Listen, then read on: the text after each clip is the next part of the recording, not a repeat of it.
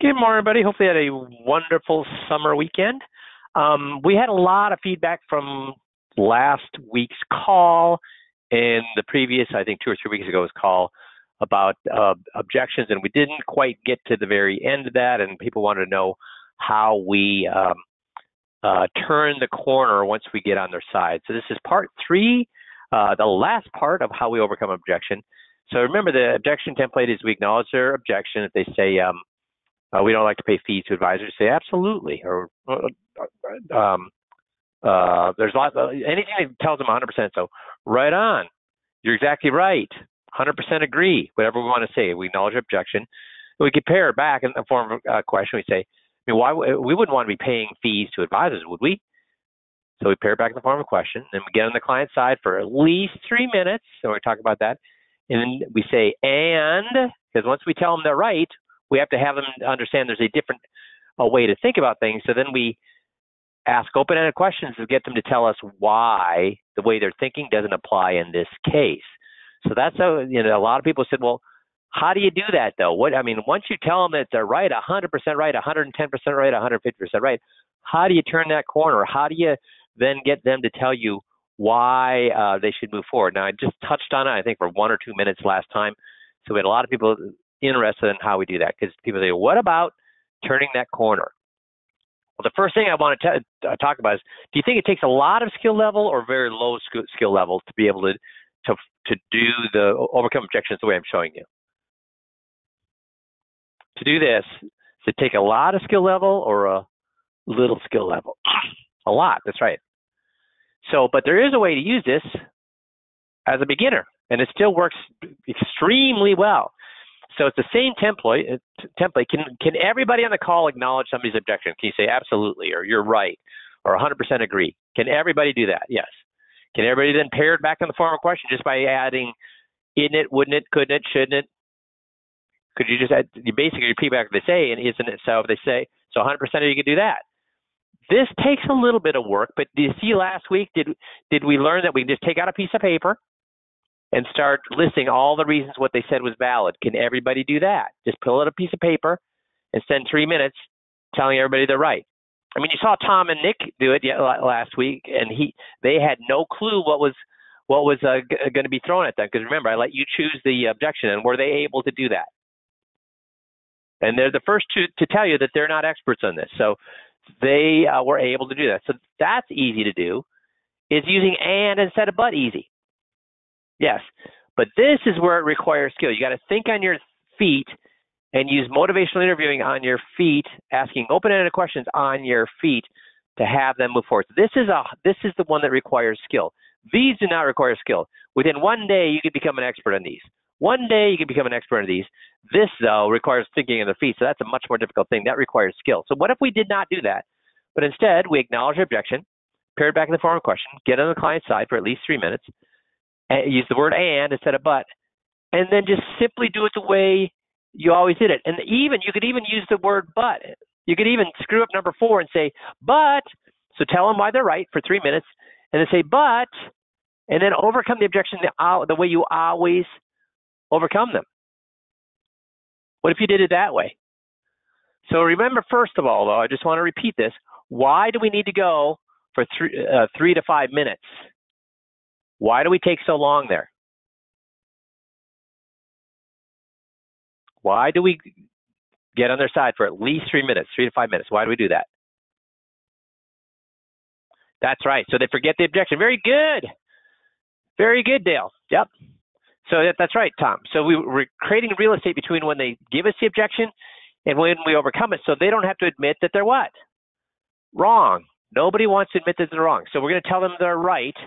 We're going to climb into their head, because people like people just like themselves. You like people just like you. So when you tell them they're right, tell them that you think the way they think, they like you right away. So when we acknowledge the objection, pair it back in the form of a question, get on the client side for at least 3 minutes, and use the word and, but not but. And again, I'm making a point here. You could even make a mistake here and use the word but. You can always do it the way you can just do it the way I always did. But what would happen? What would happen if you acknowledged it? They gave you an objection, you acknowledge it. You pair it back in the form of a question. You get on their side for 3 minutes, and you use the word but, and then overcome it the way you always do. You say, but can I just share one thing with you? So if they said, I don't like to pay advisors' fees, you get on their side, you say, absolutely. I mean, why would you? We wouldn't want to be paying advisors' fees, would we? When there's free information out there, would we? And they say, no. And so now they're agreeing with us. And then we get on the client's side for 3 minutes and explain why that's the case. And remember, we did that last week. And then I say, but can I just share one thing with you? Better yet, say, and can I just share one thing with you? But what if you said, but can I just share one thing with you? What's the difference between doing it that way? What's the difference now when you overcome the objection? If you do these 4 things first, or these 3 things first, what's the difference between how you overcome it and doing these 3 things first? Instead of saying, you used to know, I understand how you feel. I used to feel that same way myself. What I found is blah, blah, blah, blah. What's the difference between doing these 3 things before you overcome the objection? What's the difference? Okay, Dale says they think they're coming from where they are. Yeah, I'd agree with that. You're not telling them they're wrong, that they just may not not have all the information. Well, I don't want to. If I see why you would say that, but I don't want to. I certainly want to say that you're telling them they're not wrong, but I don't want to imply that they don't have all the information. Because if I imply that, then I am saying they're what?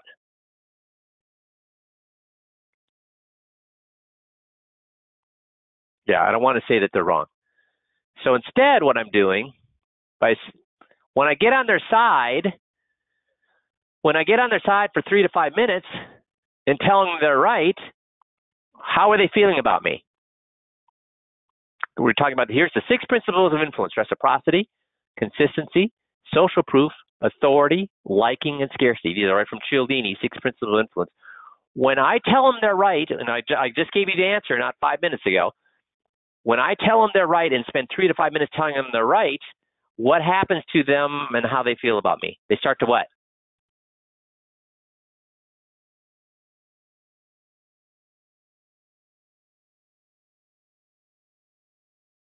Guys, they do what? Yes. So is that part of one of the 6 principles of influence? Yes. So now they like me. They like me. Also, if I spent 3 to 5 minutes talking about why they're right, when I say, but, can I just share one thing with you? What other principle of influence are we tapping into? So now they like us, but we're also tapping into one thing. Quid pro quo. So which one of these principles? There we go. Reciprocity. So we've told them why they're right, and for 3 to 5 minutes say, but can I share with you another way of looking at things? They think, well, he agreed with me. I can at least what? Spend a minute listening to what he has to say. Do you see how that works? So there's 6 principles of influence. We're using 2 of them. That means we're using 1/3 of the principles of influence by doing those 3 things first. So could everybody actually overcome objections, even if you're not an expert at overcoming their using motivational leading and open-ended questions? Could everybody do this part? 1, 2, 3. Use either the word "and," which is better, or "but," which is okay, and then just do it the way you always did.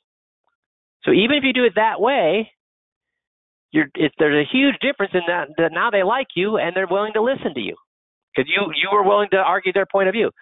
Does that make sense? Is anybody confused? Could everybody on the call do that? Could everybody? I want all to say yay or nay on that. Yeah, everybody can do that. And is this the way that you were trained originally? And all the other advisors are not with 5Q. Is this the way they're trained? Or are they trained to do it the old school way? And does the old school, we went through that here a few weeks ago, does the old school way of overcoming objections work? No. People are way, way, way, way, way too sophisticated for that. So you can do it the way that we just did, and it still works. It still works.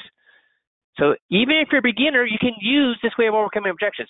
But a lot of people want to say, okay, I get that, thank you. But I'd like to know, how do you overcome the objections the way in an expert way? If I want to become perfect at overcoming objections, how would I do that? First of all, I just want to go back here a second. What's the best way? This is from, again, 3 or 4 weeks ago. What's the best way to overcome an objection? What's the best way to overcome an objection? Yeah, not to get one. You overcome it before they even bring it up.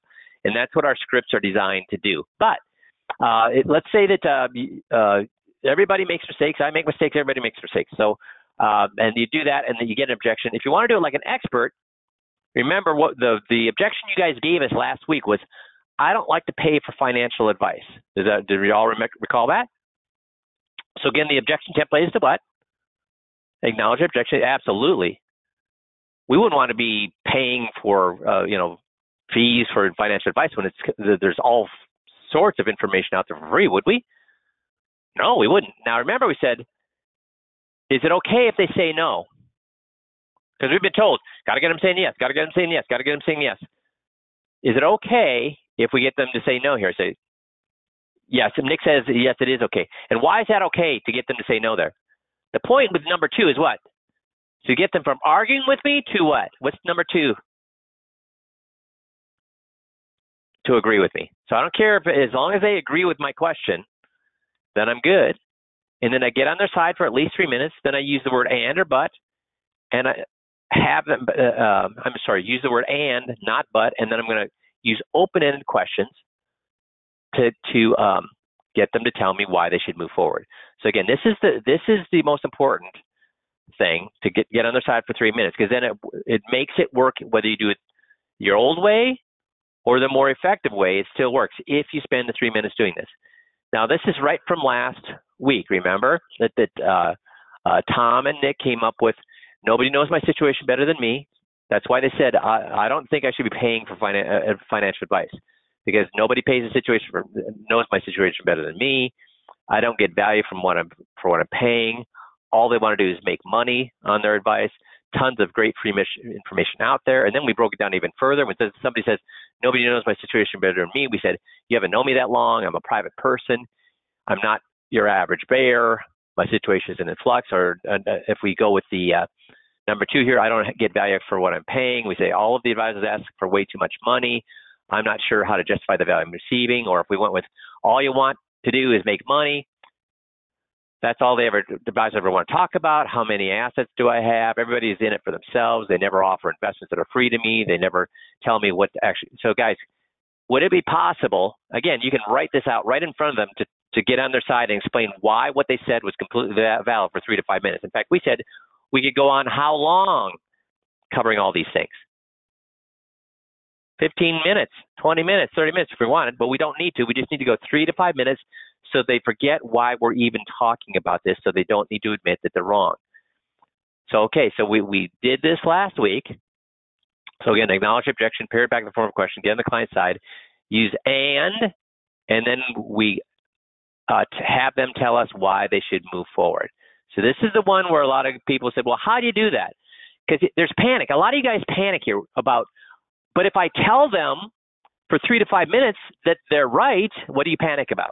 Why are so many advisors afraid to use this objection template, even though it's way more effective than any other way to overcome objections? They're afraid because why? You just spent 3 to 5 minutes telling them what? You just spent 3 to 5 minutes telling them that they're what? Kind of right? Yeah, right. Kind of right or right? That's right, Artie. Right. And did we use, I could see why you would think that, or did we use the word probably, or sometimes, or that can occur? If I use that language, I call that qualifying language. What are you doing when you use that kind of language? Yeah, you got to be absolute. It's got to be absolute. Do you see anything in here where I'm qualifying, or do I say nobody? Not sometimes people don't know your, some people wouldn't know your situation better than you. No, I said nobody knows your situation better than you. I'm a private person. I'm an average bear.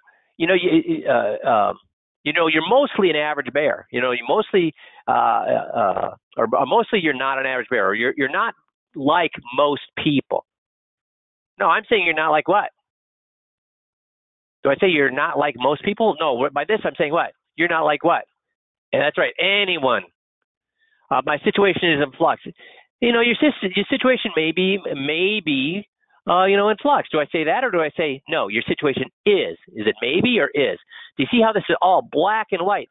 And so advisors start to be afraid that, well, if I tell them all these things, I can't what?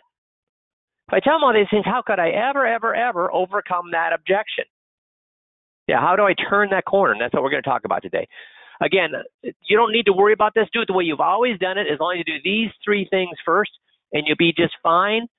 But a lot of people wanted to know, well, how do you turn that corner if you want to learn that? So let's talk about how you do that. You ask who, what, where, why, when, and how questions. If you want to know how to do that, you'd go to, on the website, you go to implementation, you just type in, or go to implementation, meeting handling objections, or you can just type in here, handling objections. Either way, it'll bring you to the right place. And then in that handling objections, there's a form or a cheat sheet called Bottomlines. So if we go there, these are the bottom lines. So these are all the objections that advisors can get. Can clients say, does this have high fees? Has anybody on the call ever heard somebody say, does this have high fees, or some form of that? How about, I don't want to be in anything risky. I don't want to pay high fees. I want to see everything in writing. Can I sleep on this? Have you ever heard those things? But what if the stock market goes up? I don't want to miss out. What if something happens to you? If you're a sole proprietor, do you ever get that? If you're a sole proprietor, if I move my money to you and I trust you, what happens if something happens to you? I used to get that all the time. I'm going to be, can I review this with my accountant? Can I review this with my son? My neighbor says this isn't any good, or my friend, or my brother, or my workmate said this isn't any good. I want to shop around. I'm going to wait till everything settles down. My broker says that everything is going to go back up. I don't want to lose the death benefit. I want to, if I pull out, I'm going to get hit with a big tax bill, surrender, or penalty. My children said I just should leave everything as is. I'm just not sure. I'm going to wait until I get my next statement. Can I just give you a try with $10,000 and see how it goes? Guys, have you heard these things before? I want to fix all the legal problems and titling first, then we can talk about the investments. Can I just pay you by the hour to help us with some of these things? Can I just pay a planner hourly to fix these things? Can I handle my investments myself? I want to get started on my own right now. Can I take the Survivor's Guide with me? Can I take the Quality of Life Directive with me? Do you think I should leave my broker? I want to stay with my broker. Is this liquid? I heard some investments lock up your investments for many years. What if I need my money? Guys, is this a very, how many other objections do you get other than these? Or have we pretty much got 95% of the objections you get?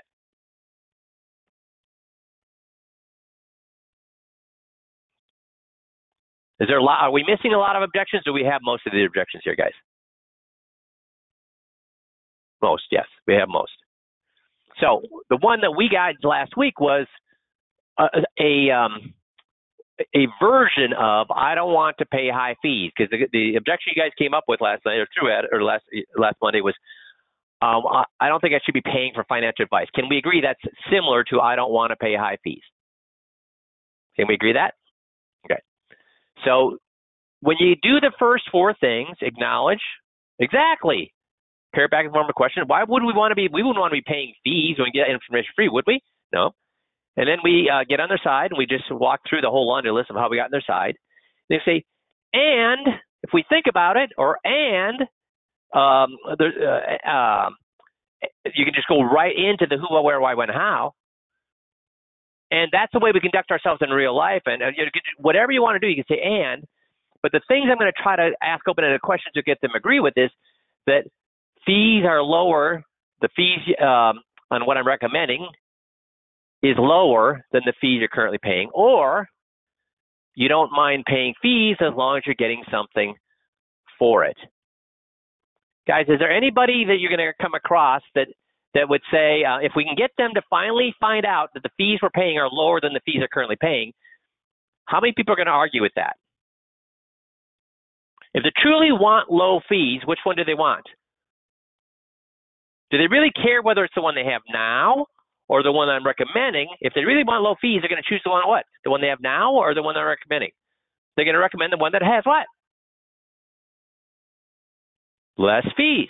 So all I need to do is have them discover that what I'm recommending has less fees. So that's the first way I could go. See, there's two different ways. You don't do both of these. You grab one track or you grab the other track. So in this track, the second track is you don't mind paying as long as you get, you're getting something for it. Does anybody mind paying a fee as long as they get something for it? No, nobody minds that. So how could we go along with that? How could we use that? If I get back here to my...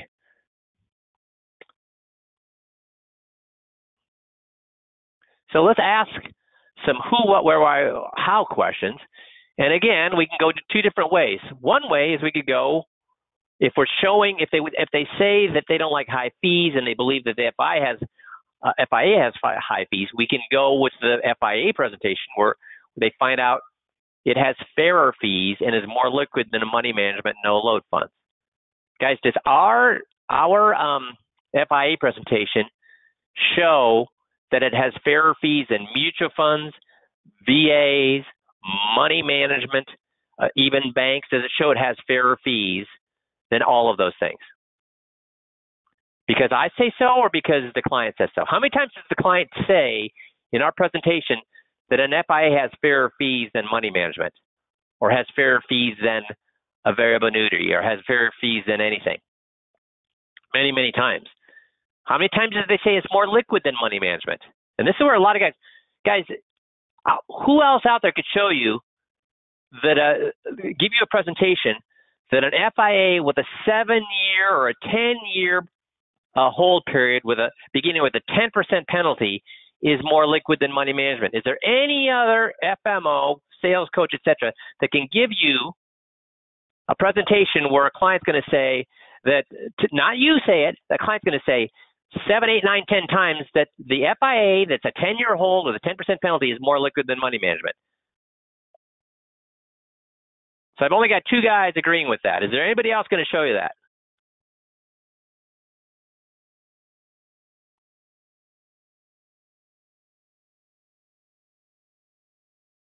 So now I got 3 answers. Okay, everybody's answering now. Okay, good. And if they agree with that, then what? If they're worried about fees, what if they just agreed that the FIA is better? See, money also, they're worried about the commission. We have a way to overcome that by having money management cost more than a commission. So do you all know how to do this? Money management costs more than a commission. Do you all know how to do this? Is there anybody else out there in the world, sales coach, FMO, whatever, can have a client tell you that money management costs more than commission? Is there anybody out there? So how do we do that? Well, what we do there is this. So Jeff, can you get on the line? I just want to show you how to do that. So first of all, I would agree, get on their side, tell them for 3 minutes that they're right, and then I use the word and. So are you on, Jeff? Yep, I'm here. So I've done all those things. Then I say, and have you ever bought a house or sold a house, Jeff? Yeah, I've done that a couple times. Yeah, and do real estate agents work for free? No, they don't. No, they charge a what? Commission. Commission. So let's say they say, hey, I don't, you tell them I don't like a commission. What if they did this instead? What if they said, okay, well, just so you know, I do have 2 ways of paying a commission. So you're selling your house, let's just say for $1 million. So this is round numbers. You're selling your house for $1 million. So you could pay me 1 of 2 ways. You could pay me a 7% commission up front, or you could pay me 1% commission every year for as long as you own your house. So let me ask you a question. When you buy a house, how long do you plan on holding it? 15, 1 year, 2 years, 5 years, 15, 10 years? 20 years. 15, 20 years. So they say, so Jeff, you can pay me 7% upfront on $1 million or 1% a year every year going forward. Now, do you hope your house goes down in value, stays the same in value, or goes up in value? Well, I hope it goes up. Yeah. So again, you're going to hold it for 20 years, you said, and you hope it does what in value? It goes up in value. Yeah. So if we think about this logically, they give you the choice between paying 7% upfront, which means you pay what? I pay $70,000. $70,000. That's what? That's a lot. Little or a lot? A lot. So they say, well, we do have a different way to do it. So do you have a pen and paper there, Jeff? Yep. So they say what we can do, and and what would you say is a normal increase in home values on a yearly basis? What would you expect? And guys, when you ask them that, do they choose low or high generally? When you ask them whether something's going to go, they own is going to go up, do they usually say it's going to be a high amount or a low amount?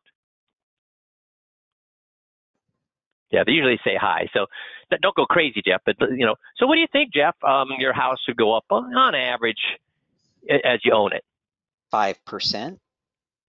5%. Okay. Well, let's look at this then. Let's take your $1 million. I have to do it right. So we've got a calculator here. I got $1 million, and so the first year, write down what's 1%, because that's what management fees, money management fees, 1%. First of all, guys, am I being generous when I say money management fees are only going to be 1%? Because money managers generally are going to charge whatever themselves, and then you have to make your profit, so you're going to charge above that. So am I being generous if I say 1%? Or when they add what the money manager and what you're going to get paid as a liaison is going to be more. So we're going to even give the benefit of the doubt here to Jeff. So what's 1% of $1 million, Jeff? 10,000. 10,000. Oops. So 10,000. So write down 10,000. Okay. Times 1.0. I'm sorry. What did I say? 1%. You said your house isn't going to go 1%. It's going to go up what again? About 5%. 5%. So we'd write down 5,000. Or so what's 5% of $1 million? 5% of $1 million. 50,000. 50,000. So your house goes up to 150,000, and you're going to be charged 1.01 or 1.01 or 1% on that. So that means you're going to pay how much at the end of the second year? 10,500. Yep. And then the next year goes up 5%, so times 1.05, and that means you're going to pay how much the next year? 11,025. Yep. And then it goes up by 5%. 11,576. And now how many years are we at right now? 4. 4, okay. Times 1.05. 12,000. And what are you going to pay the next year? 12,155. Times 1. Guys, I'm going to do this until what? How long before he's going to hit that 70 grand?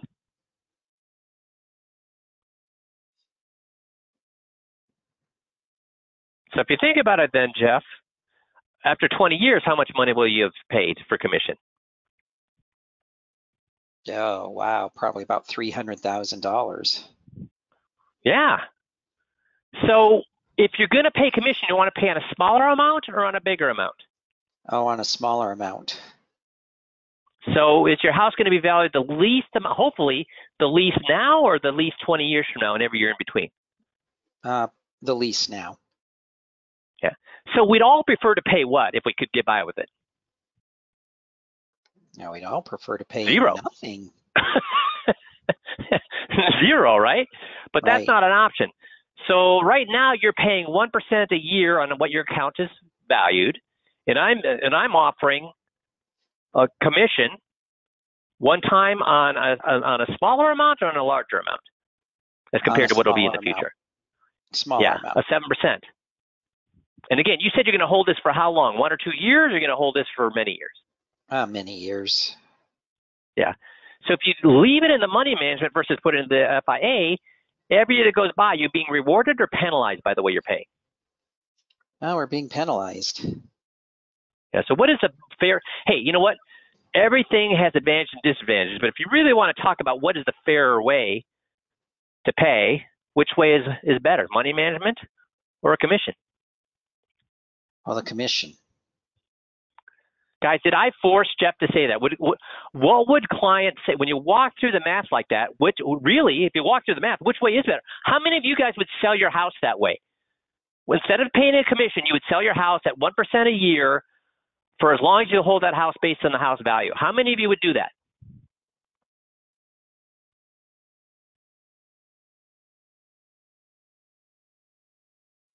How many of you do? I got one person that says not me. Really? How many of you would do that? Yeah, nobody would ever do that. Nobody would ever do that. If you can do math, and guys, can they do math in their head, or do you have to walk through the math just like it is with Jeff right there? And I know it's hard on the phone, but you walk through, nobody's, so money management costs more, 1% a year, fee-based. Now, if they're going to charge hourly, that's fine. Hourly is by far the cheapest. How many of you charge hourly? How many of your competitors charge hourly?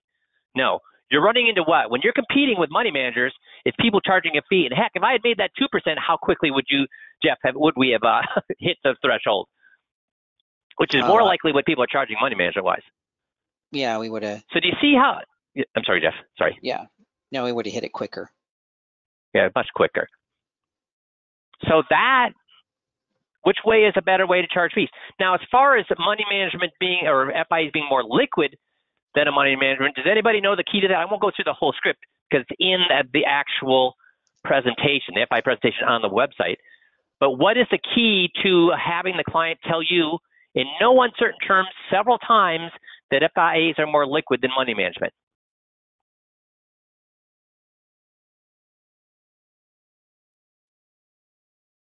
Yeah, the market can lose 1 or 2% in any particular day. So the market can go down, FIAs can't go down. So yeah, if you don't know how to do that, walk through the presentation. And I get the client to tell me many times over that FIAs are more liquid than money management. What I went through here is that FIAs commissions are better than money management fee-based. And guys, does anybody, if you don't believe that, please, please, please, I'll make a bet with you.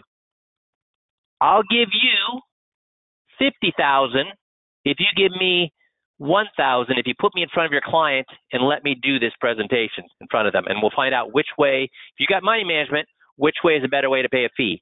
Does anybody want me to walk through that analogy with your money management clients? Are you so confident that the way the money managers charge fees that are so great that you would do that bet, 50 grand to 1? Why am I confident that I give you 50,000 to your 1,000? Because I know that would work with how many people?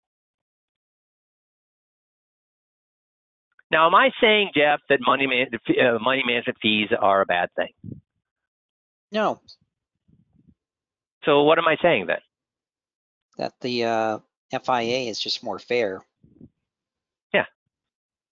So guys, could I sell money management after I did the FIA? I'd say yes, because and guys, if you really want to do an FIA fee-based, you could do that, right? Are there FIAs out there that there's a place for both, Tom? There is a place for both. You always hedge your bets. So you're never saying something's bad. You're just saying, listen, you've been shown the good things, because how many money managers, how many fee-based are saying commissions are good? They all say what? 100% of people who do money management say commissions are what? Fisher says what? Please, please, please put me in front of any Fisher client. What's going to happen to that client? Put me in front of any Fisher client. What's going to happen to that client? So guys, it's not that commissions are bad. It's not that fee-based is bad. And you know what? Are there problems with hourly? Hell yeah, there's problems with hourly. Do you think I could do the same thing that I did here with an hourly? Somebody who charges hourly? Yes. So am I saying hourly is bad? Am I saying commissions are bad? Am I saying fee-based is bad? No, what I'm saying is what? They all have what, and they all have what?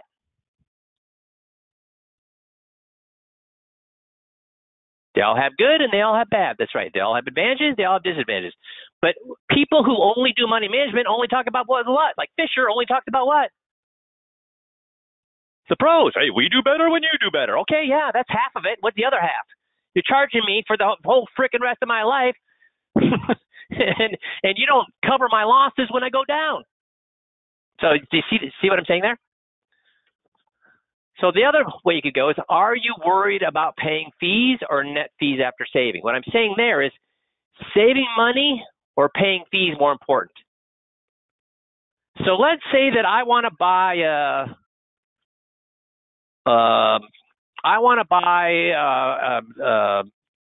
top of the line car, and I go to it, and somebody says, "Listen, I'll find you a top of the line car, and I'm going to charge you $7,000 to do it." Would you do that, guys? I'll find you a top of the line car that you're looking for $7,000. Would you do that? Yeah, right, Artie. I wouldn't either.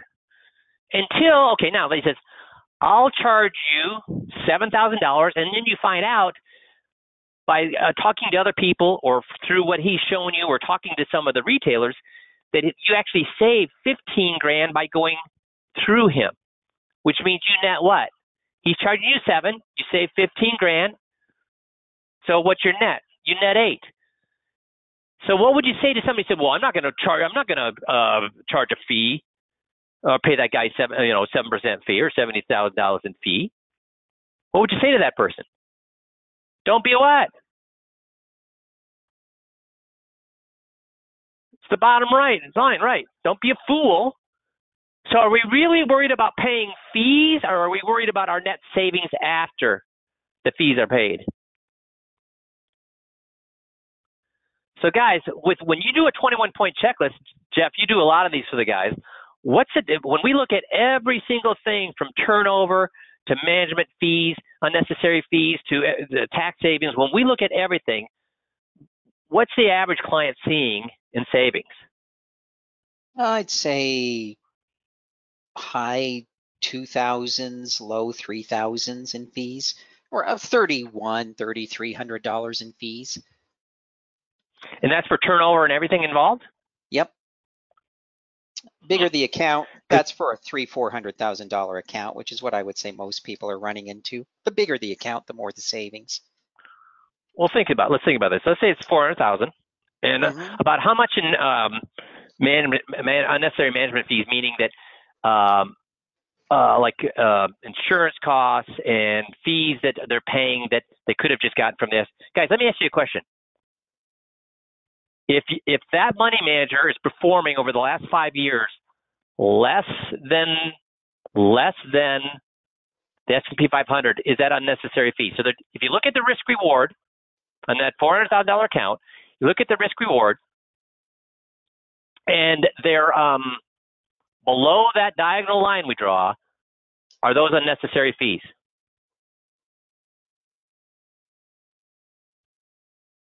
Yes or no? Okay, everybody's saying yes, because they could, just like they said with the cable story, right? The cable TV story. Why would you want to pay a fee if you could get the same thing or better for free? So are those fees unnecessary, guys? Yes. So give me a fee. Give me an average fee. I don't care if it's a variable annuity or a combination of variable annuity and managed money. Variable annuity, managed money. What's an average? Give me a number of an average fee.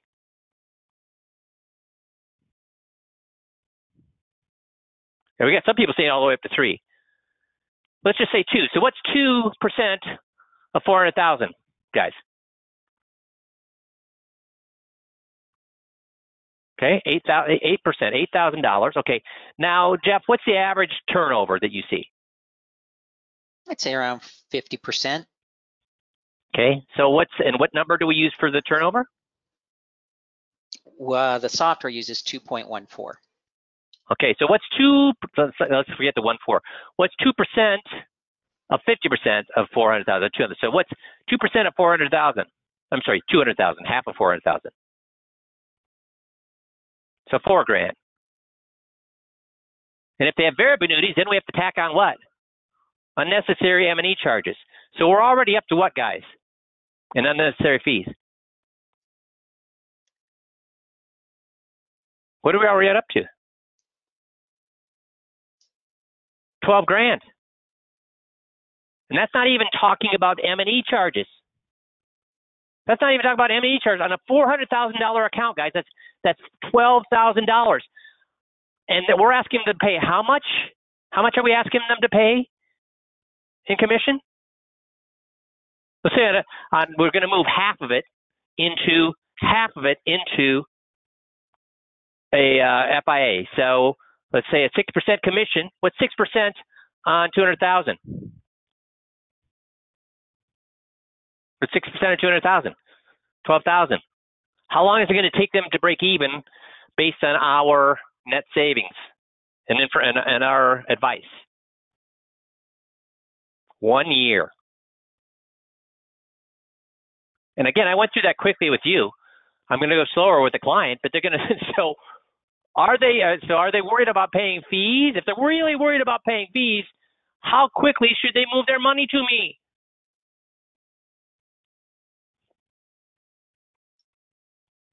If they're really worried about paying fees, that's right, Artie. Yes, Dale. Immediately. So when you become an expert at the who, what, where, why, and how, the part 5 objections, are we totally fine with them giving us an objection? Do you think I'm totally fine with somebody giving me an objection? Because I use every single objection to what?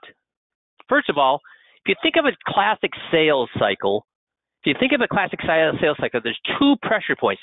There's 2 places that clients and advisors feel uncomfortable. First one is the close, because now push comes to shove. Now we're saying move your money. Our clients generally, in the classic way that people sell, is their blood pressure up or down when we finally get to the point where we say let's move the money? Blood pressure up? Okay, that's up. How about the advisors? Blood pressure up or down when we finally get to the point where we're asking for the money? Up. See, that's generally a high pressure point. With the 5Q, do we ever ask them to move the money? With the 21-point checklist or the 5Q system, do we ever ask them to move the money? No. They tell us. So is there any pressure there for them? No. Is there any pressure there for us when you do it the right way? No. Okay, so that's one. Classic selling cycle, or classic way that any salesperson sells, there are 2 pressure points. One is the close, and one is where else? Where's the other one?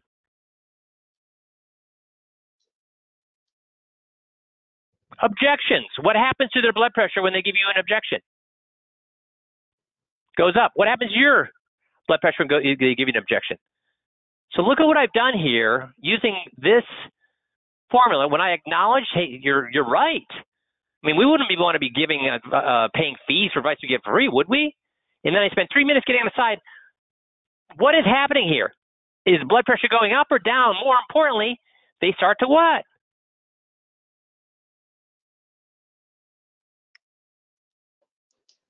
They start to what? Like me. So I've taken something that should be a pressure point in the classic sales cycle and turned it into what? A rapport building exercise. A rapport building exercise. And do I have any fear once they like me, once they know that I know how they think, and I think just the same way, do I have any fear then if I know I have these bottom lines, do I have any fear whatsoever of an objection? Or do I know it's going to be just one more way for them to sell themselves on moving? But again, that takes skill to be able to do that on the fly. So I'm not asking you to do that. When you want to get better at that, we do have the tools for you to do that. Like you said, this is 97% of any of the objections you're going to ever come across. And guys, do you think, I am not a genius. This stuff is all here. We have guys and coaching guys for 20 years. We have guys that can do this just as well as me. So do you think me or anybody that knows how to do this would be afraid of overcoming an objection on primetime TV in front of 300 million people when I know these things? If there was one of these objections, and really me, you give me any objection, do you think I'm going to have any problem on primetime TV overcoming those objections? No. Why? Because I'm brilliant? No. Because I have a what? I have a what? I have a system to do that. Oops, let me get back here. Does that make sense? So do you now understand why, do you now understand that you can easily move to the next step if you wanted to? But the biggest question is, do you have to? What I really want you to pull from this is, do you have to be awesome at this? Do you have to be awesome at what I just did there with having them tell me why they should move forward? Artie's got it. Why? No, exactly. Why do I need to be awesome? Because you can do it the same way you always have done it, as long as you do what? Do these three things first. Do these three things first. Then you can even say but and then say, can I show you another way of looking at things? And they're going to say, sure. Why? Because they like you and they think, well, you've just spent 3 to 5 minutes telling me why I'm right. I guess I could spend a minute listen to why you're right. Does that make sense? Does that help you understand that you don't need to worry about turning the corner to use this system or this technique? Awesome. Good. So with this helpful, so this is 3, we've broken up overcoming objections in 3 different coaching calls. And again, though, the best way to overcome objections, somebody gave us earlier, the best way to overcome objections is what? I spent 3 hours teaching you not to have any. That's right. I spent 3 hours telling you how you can overcome objections.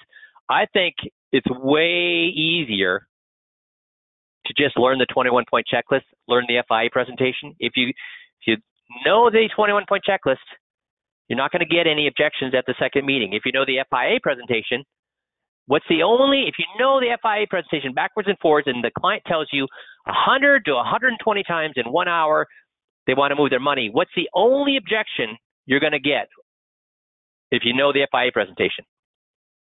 This is the only one I've ever heard. When it's done right, this is the only one I've ever heard. What's the only objection you're going to get?